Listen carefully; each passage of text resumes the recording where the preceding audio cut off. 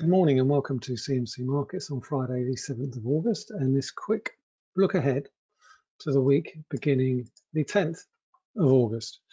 And this week equity markets have seen a little bit of stabilization. You may recall towards the end of last week we saw some fairly big declines at the back end of the week over concerns about the resilience of the US economic recovery. And I think there was concern that particularly in the face of rising infections in the US Sunbelt, that we may see a little bit of destabilization when it came to the US economic recovery. Now, thus far this week, we've seen US markets continue to go from strength to strength, and obviously that's a fairly positive thing. But once again, this strength in US markets has been primarily driven by the big tech giants, easy for me to say, the big tech giants of Apple, Amazon, Microsoft, Alphabet, and what have you. So the S&P 500 continues to head back towards those February all-time highs of just above 3,400, led pretty much by the nose, by the Nasdaq, which has continued to push higher and is significantly above the lows that we saw in July, to the tune of around about 60%. So we've seen significant outperformance from the Nasdaq, and that has helped support US markets. What I would say though is if you take those big tech stocks out of the overall equation, the US markets probably don't look as good as perhaps they should do on initial reflection, and that's no better borne out by the performance of the small cap, the US small cap index, or the Russell 2000. Yes, we have continued to move higher, but certainly if you look at where we were, say for example, at the beginning of this year, we're still well short of there, and even below the highs that we saw all the way back in 2018. So certainly once you strip away the veneer of the blue chips, the recovery in US stocks has been much more muted. Now, in terms of the German DAX, we've seen a little bit of a rebound at the beginning of this week after the declines at the end of last week. You can see that here, Thursday, Friday, Monday, Tuesday, Wednesday, Thursday, Friday. So on the Monday, we saw a fairly decent rebound after the declines that we saw at the end of last week. And we look as if we probably will finish this week in positive territory, notwithstanding today's non-farm payrolls report, which is due out after I've finished recording this particular video. In terms of the trade picture and the economic data picture more broadly, US data has actually improved after the scare that we saw at the end of last week, particularly around the jobs market. Weekly jobless claims came in at 1.18 million, dropping from 1.4 million. The big question is, will that decline in weekly jobless numbers be sustained into August once the enhanced employment benefit of $600 a week rolls off? That expired on the 31st of July. Currently, US lawmakers show no indications whatsoever of replacing that with anything else. So there's a little bit of a cliff edge there in respect of there'll be no enhanced unemployment benefit checks for US furloughed workers or unemployed workers in the absence of a new stimulus plan going forward.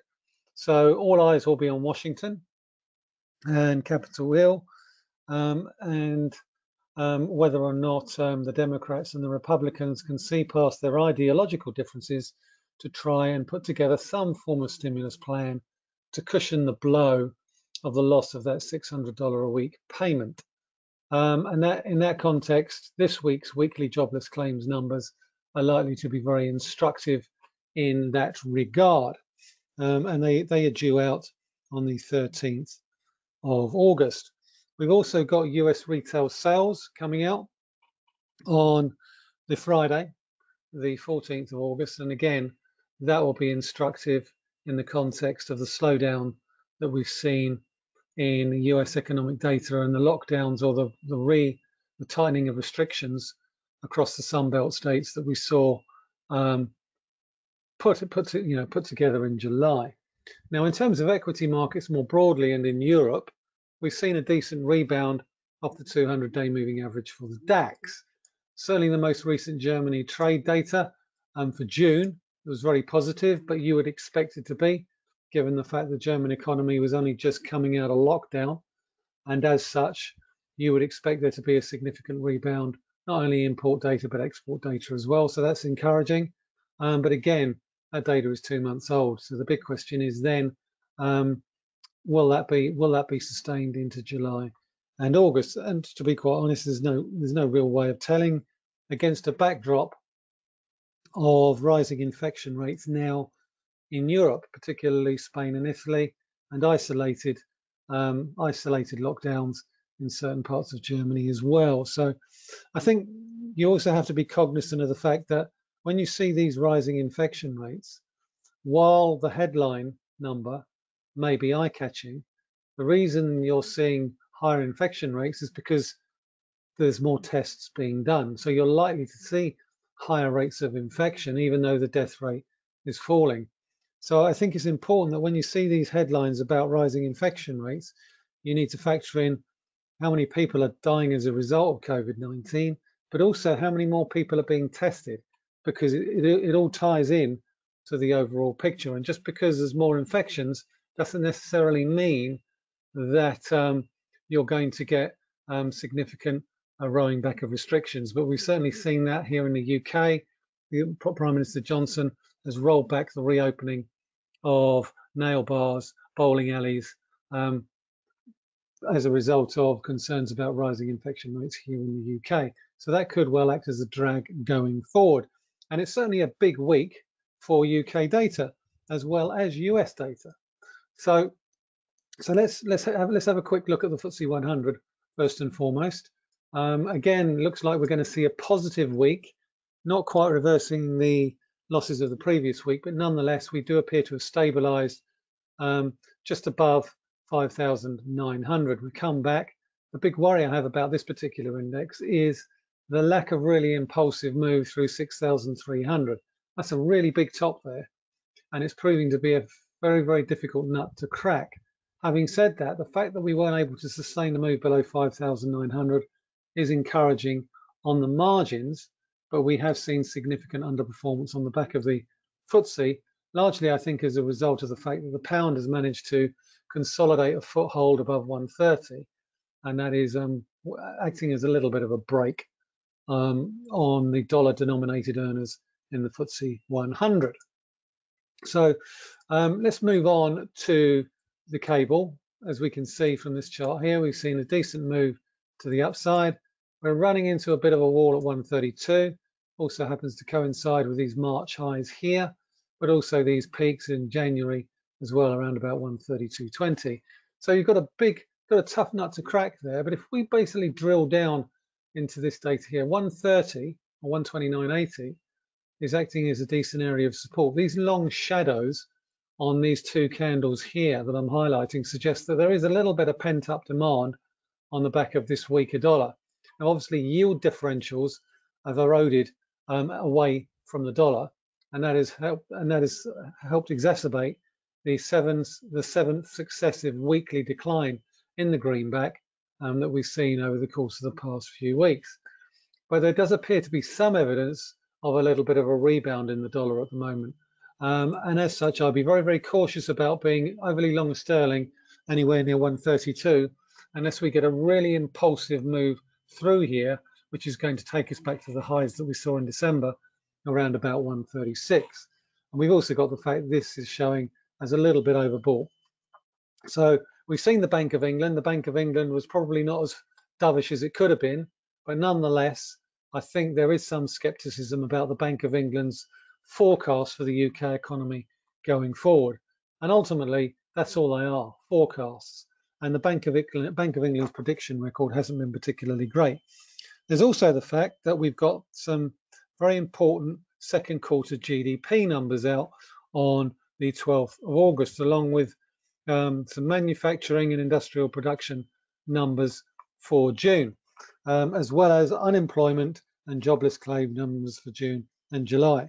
So the 11th, Tuesday the 11th, Wednesday the 12th are likely to be big days for the UK economy. But again, and I've said this before, they're very much backward looking. So let's start and look at the UK economy, but we do really need to basically put any drop in second quarter output in context of the drops in second quarter output that we've seen from the likes of Spain, Italy, France, and Germany. Spain saw a second quarter output drop of 18.5%. Germany saw a more modest 10.1% drop in output, while the US saw a quarterly drop in output of 9%. So the UK estimate is going to be anywhere between 15 and 25%. That's not going to be a surprise. It's going to be bad. The big question is, how quickly can the UK economy recover that lost output? And that remains the big unknown. Certainly in terms of industrial production and manufacturing output, we did see strong rebounds in May of 8.4 and 6% in terms of manufacturing and industrial production. That hopefully will have continued in June. If it does, then this preliminary GDP number could well be as worse as it gets, and you could actually see subsequent upward revisions. So anywhere between -15 and -25. The consensus is anywhere between that number, because if we look at the monthly numbers, we saw a 20.4% fall in April and a 1.8% gain in May. June should be better than that, which would suggest that over the course of the last 3 months, that anything below 20% and anywhere close to 15 is probably likely to be a fairly decent number, -15, I would say. So anywhere mid-teens, you know, I'd take that, given the slowness that some of these lockdown measures being eased has taken. Let's not forget, it wasn't until the middle of June that non-essential shops were allowed to reopen. In terms of UK unemployment, the ILO measure really isn't worth the paper it's written on. It's been at 3.9% for the last 3 months, and really doesn't take into account the number of workers that have been put onto furlough. So it's really about the weekly jobless claims numbers. And in June, these came in around about 7.3%.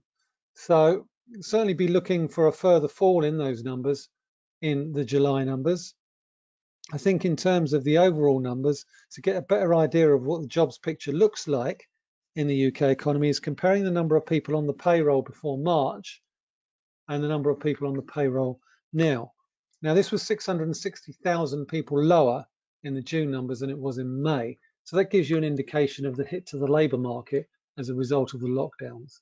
So in terms of the July numbers, that will be another decent comparative when it comes to estimating how many more people have returned to the workforce. And we've certainly seen an awful lot of negative headlines about thousands of job losses from companies that have decided that there's no point in keeping these people on furlough because there's very little chance that they're going to get their jobs back when normal service resumes.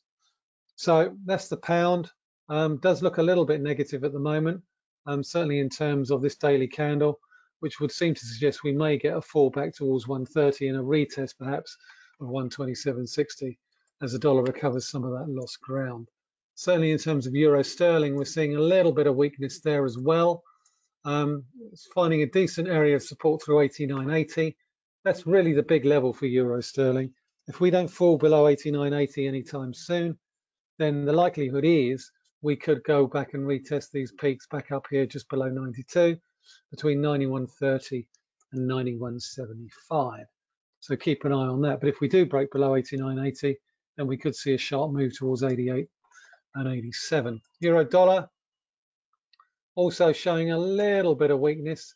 It's amazing how similar this particular chart looks in the context of the cable chart. Finding the areas a little bit thin, anywhere above 119. Personally, I think the euro dollar should not be this high. I think the likelihood is, a bit like cable, we could see a fall back below these lows that we saw earlier this week, around about 116.80, which was the lows on Monday. We fall below 116.80, and we could see a drift back towards the 50-day moving average over the course of the next few days. What we're also keeping an eye out for this week is obviously US retail sales. That's going to be a fairly decent bellwether of how confident the US consumer is relative to the lockdowns or the re-lockdowns and the new restrictions that came in July. We've seen pretty much a V-shaped recovery in those retail sales numbers, but I think expectations for July are likely to need to be tempered quite a bit, expecting to still see a positive number of 1.4%. However, I think there's a good chance that this might be a little bit on the optimistic side, given the recent sharp falls in consumer confidence we've seen for that same month, and those numbers are out on Friday. Earlier today, we saw the latest Chinese trade numbers for July. Once again, a little bit disappointing. Imports fell short of expectations, and that would suggest to me that internal demand continues to remain a little bit on the light side. Retail sales and industrial production for July, again on the Friday. One thing that I think has struck me about this recent Chinese retail sales data is how weak it's been relative to where it was a year ago. Ever since the lockdown was eased, we've seen declines of -7.5, -2.8, and -1.8 between April and June. Expectations for July are for a measly gain of 0.2%. That still suggests to me that even though the industrial side of the Chinese economy has recovered, or appears to have recovered, because certainly demand for oil and other raw materials has bounced back quite nicely, the same can't be said for consumption. That combined with the fact that President Trump has announced bans on TikTok and WeChat, which is owned by Chinese company Tencent, I think what I'll be looking for with respect to the July numbers, that we need to get an idea of whether or not these retail sales numbers tally with this week's latest market updates from the likes of Tencent and Alibaba, because they are both set to report to the market this week as well. And that should give us a better insight into consumer spending patterns of the Chinese consumer. Chinese retail sales data, or any sort of Chinese data, you can always argue it may not tell the whole picture. It's much more difficult to fudge data from Chinese e-commerce companies like Tencent and Alibaba. So I think they could be a much better bellwether or indicator of what the Chinese consumer is doing than the actual government official data. So we'll certainly be keeping an eye on that going forward. In terms of the earnings picture, if I quickly look at this week's earnings announcements, we've got Intercontinental Hotels, Prudential, and Lyft. Those are the three that stand out. Wouldn't be a weekly market update without looking at gold. More record highs this week. I've written about that on the news and analysis section of the CMC Markets website and its relationship with silver and the prospect for further gains there. But certainly, I think what we're seeing at the moment is it's looking a little bit overextended, but I would still expect to see it to go higher now that we've broken above the previous record highs of 1920. Any dips are likely to find support in and around that area there. But in the short to medium term, the trend is your friend. And it's pretty much the same for silver prices as well, with the likelihood is that we could well see a move towards $30 in the not too distant future. In terms of the companies that are reporting, as I say, three stand out. Intercontinental Hotels, they own Holiday Inn and Crown Plaza, and obviously they haven't had the best of time. In its last quarter, revenue per room was down 24.9% as a result of the various lockdown restrictions. Airlines also have been hammered as well, but I think what we've seen from hotels is they've managed to hold up better than airlines, simply because I think even if you can't get international travel, you should be able to get at least some income from your domestic market. So the big question that we need to ask ourselves as we look towards the second half of the year, because this will be the first half numbers of Intercontinental Hotel, is what sort of improvements have they seen in the Greater China region? Because obviously Greater China has been open an awful lot longer. Certainly in terms of the US, they expected revenue per room to be down 75% year on year and 52% down on the first half. So I'll be interested to see whether or not they come in close to those expectations. In terms of the actual key levels on that, you can see that there, 34.73 for Intercontinental Hotels. We've also got Prudential's asset manager and reinsurer. Prudential had a little bit of a weak rebound, again, has significant exposure to the Chinese market. And in May, Prudential said that Asia sales had seen a 24% fall year on year due to the problems in China and Hong Kong. Be interesting to see whether or not we've seen a rebound in that, though management, I think, have played down expectations of what to expect in Q2. In July, Prudential also completed $500 million equity investment by Athene Life into its US business. It's divested its UK operations. So really what happens in Asia and what happens in the US is particularly important for this particular asset manager and reinsurer here. Last but not least, in light of Uber's results earlier this week, people will be looking for Lyft's results to see how much of a hit their revenues took as a result of the shutdowns that we saw in the first quarter of this year. Active riders in April fell by 75% for Lyft. So it'll be instructive to see how much of that they've managed to recover in May and June. So, as I say, I don't know what the non-farm payrolls number will be like when this, as I'm recording this prior to the payrolls number. The expectation is of around about 1.5 million new jobs. ADP disappointed earlier this week, 167,000, only against an expectation of about 1.5 million. But offsetting that, there was a 2 million upward revision to the June number. So, you know, on horses for courses, on the balance of probabilities, is actually better than expected over a 2-month period, even if the July number was disappointing. So, I think the big question as we look forward is how much disruption will there be as a result of some of the lockdowns that we saw in July?